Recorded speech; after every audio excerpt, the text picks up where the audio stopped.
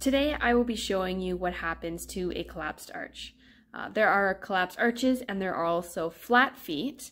Flat feet are feet that are already flat, and when they stand up it may or may not collapse a little bit.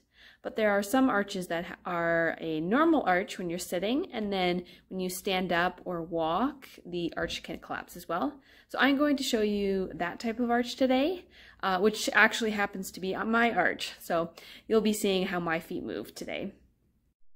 First, we will stop at the back of my heels. My left foot does collapse more than my right, and you can see that on the left foot because the toes are pointing out. So you can see that 4 of my toes on the left foot, or since you can't see any toes on the right. So my left foot does collapse in more. That collapse can be coming from higher up, pushing everything in, or it could be coming from the foot.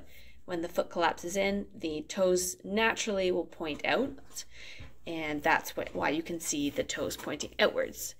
You can also see that the ankle is rolling in more on the left foot. So you see that ankle bone is more prominent on the inside of the left versus on the right side.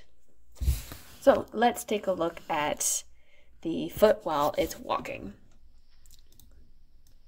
So as you can see, when the left foot strikes down, there's that collapse on the inside. It's a little bit more curved in on the left side. Right side looks a little bit better. There is a collapse through the arch. It might be harder to see here, but we can see it in the next frame that I will show. And there's a little bit less collapse. Well, there's less collapse at the heel. It's a lot more straighter on that right side.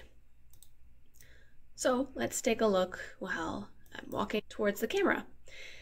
So same idea, you can see that the right foot doesn't collapse as much. It's a little bit straighter, but there is a little bit of curve in. There is some collapse on that right side.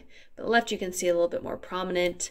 There's a lot more collapse through the left one, and it really bulges inwards. So there's that more of a curve inwards on that left side.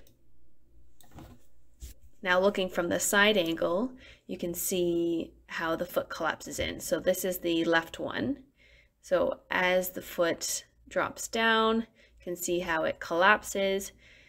And then as we're pushing through, or it collapses even farther as we're going through the motion. And then on the right foot, a little bit less. You can still see the collapse under the arch, but more of the collapse that you can see on the left is more from the front and the back.